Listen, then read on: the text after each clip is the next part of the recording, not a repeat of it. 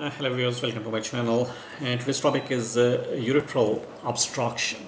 But before starting, I would like to request you to like, subscribe and share this video for more informative videos every day.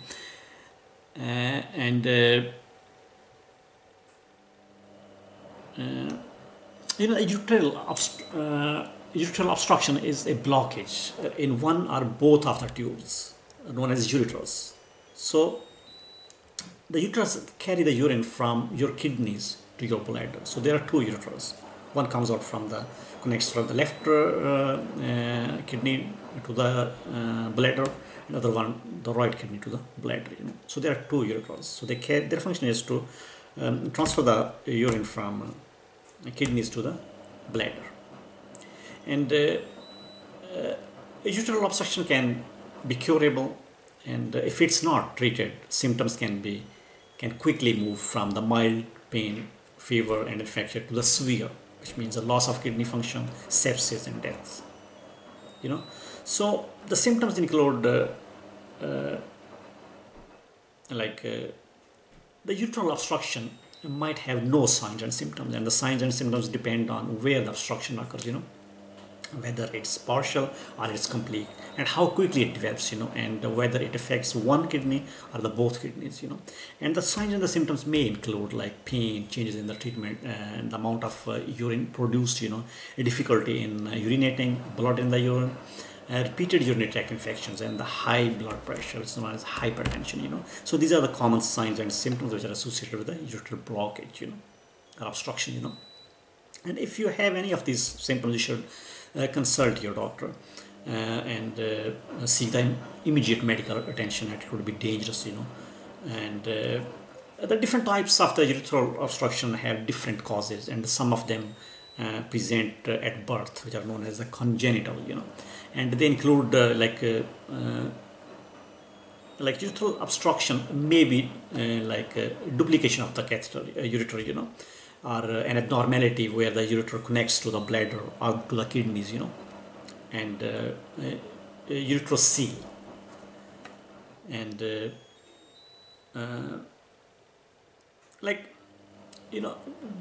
duplication of the ureter means the tube that carries the urine from the kidney to the bladder, and this common condition which is present at birth, which is congenital,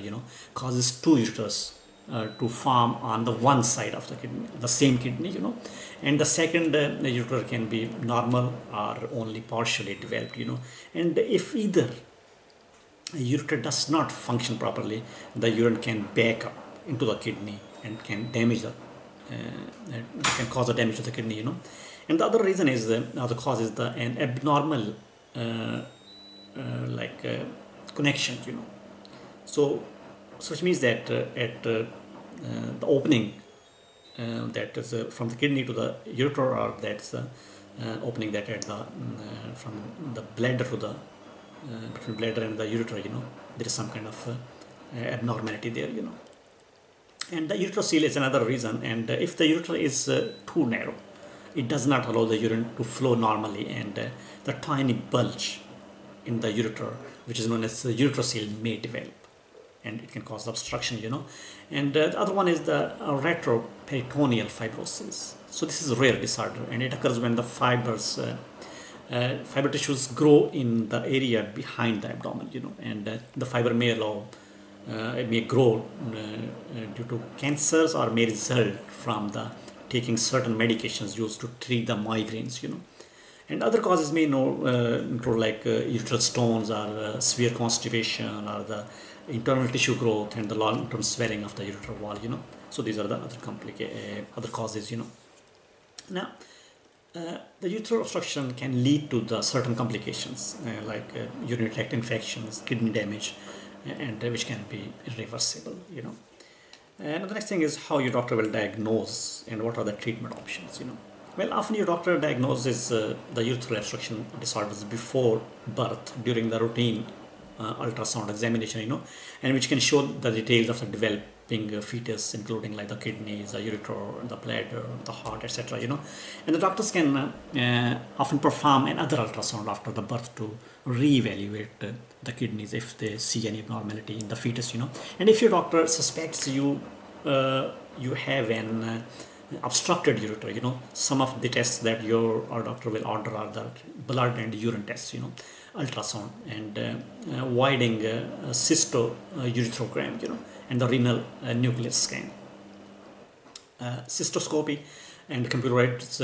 tomography, that's known as CT scan, and the MRI, which is the magnetic resonance imaging. So these are the multiple tests which your doctor will use to diagnose the ureteral blockage or obstruction. Once diagnosed, then the treatment options include there are two types of the drainage procedures and the surgical procedures. Now, the goal of the treatment is to remove the blockages and, if possible, or bypass the blockage, which can help to repair the damage to the kidneys. And the treatment might include antibiotics to clear the associated infections. Now,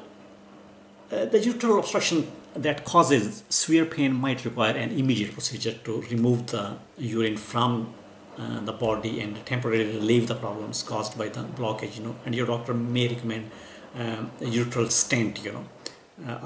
precautionous nephrostomy, and a catheter, So in case of a ureteral stent, a hollow tube inserted into the ureter to keep it open, and in case of precocious nephrostomy, during which your doctor inserts a tube through your back to drain the kidney directly, And a catheter is a tube which is inserted through the urethra to connect the bladder to an external drainage baggage, And this may be especially important if the problem with your bladder are also contribute to the poor drainage of your kidneys, And your doctor can tell you which procedure is more appropriate for you,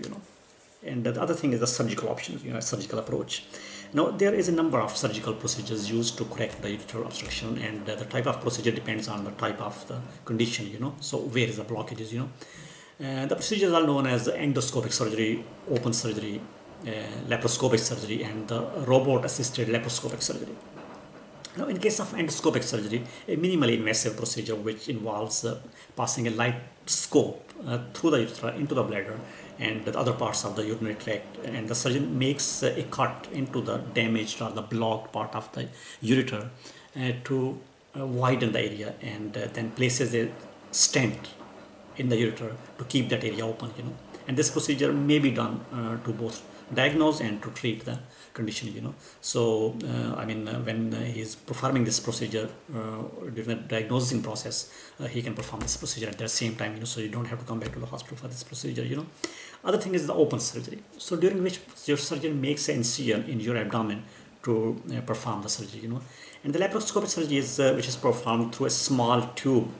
with a light and a camera that allows the surgeon to see inside, And the surgeon makes one or the more small incision through the skin to insert those lighted tube and other instruments needed to perform this procedure, So this is known as laparoscopic surgery, So the benefit is that there is a rapid healing process, and minimally invasive, And the robot-assisted laparoscopic surgery is during which your surgeon uses a robotic system to perform the laparoscopic procedure, And the main difference among these surgical approaches are your recovery time after the surgery and the number and the size of the incisions used to perform this procedure. And your doctor or the urologist determines the type of the procedure and the best surgical approach to treat your condition. Thank you very much for watching this video. If you need more information about any disease, any medical condition, you can visit our website, which is www.diseasesandtreatment.com. And please do not forget to subscribe this channel for more informative videos every day. Goodbye.